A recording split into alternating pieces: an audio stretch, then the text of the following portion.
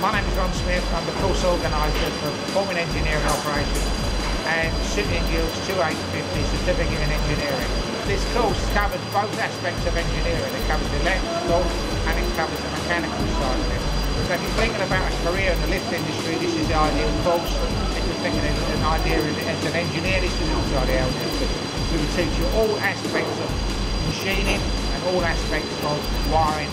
When you finish, you'll be able to wire a small house.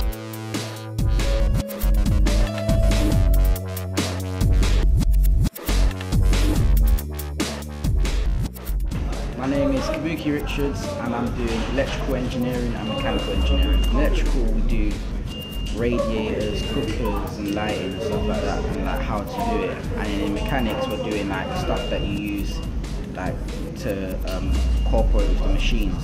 So we made our own screwdriver, we made a drill drift, which is something you use in machines. Most of my students progress in the lift industry, they progress into photocopying industry, anything that's got mechanical and electrical bias, that this course would be ideal for them.